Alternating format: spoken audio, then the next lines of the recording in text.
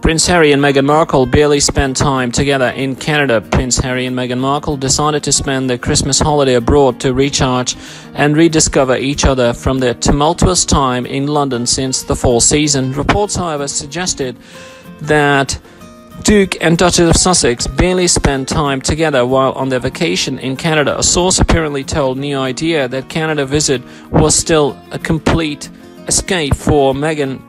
She and Prince Harry spent time apart and gave space to each other to rethink about their future together. This doesn't mean, however, that Prince Harry and Meghan Markle's marriage is on the brink of a breakup. The source said that the Sussex royals still love each other, but their relationship has hit a rough patch 1 year after their marriage.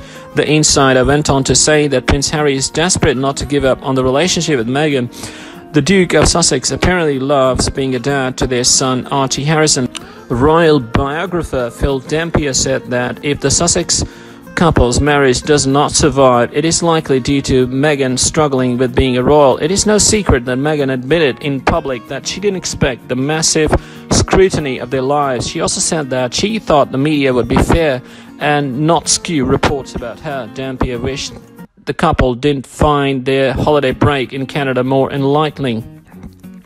However, the story from New Idea about Prince Harry and Meghan Markle spending time apart during Christmas ran counter to various reports that Sussexes were spotted together around the small town. Some locals said that the royal pair took advantage of the great outdoors near their home they rented for their holiday.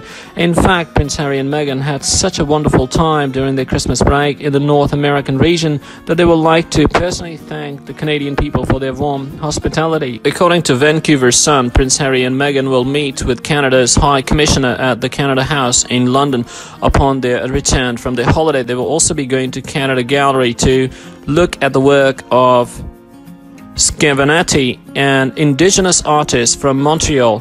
This will actually be Prince Harry and Meghan's first official royal duties for 2020. According to People, the last time the couple visited the Canada House was in March 2019, just a few months before Meghan gave birth to Archie Harrison.